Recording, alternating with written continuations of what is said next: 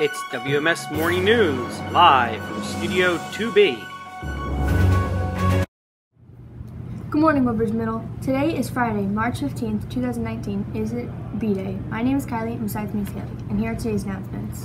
Today is the last day to buy the girls basketball champion t-shirts.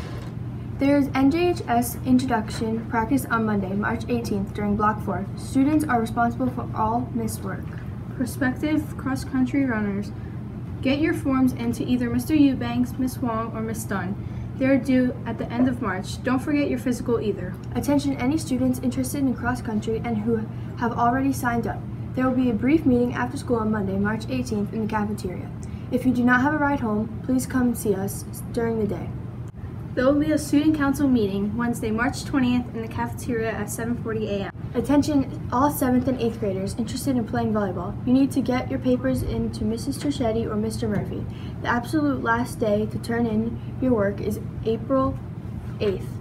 If you have any questions, see one of the coaches ASAP. As always, Woodbridge Warriors, have a wonderful weekday.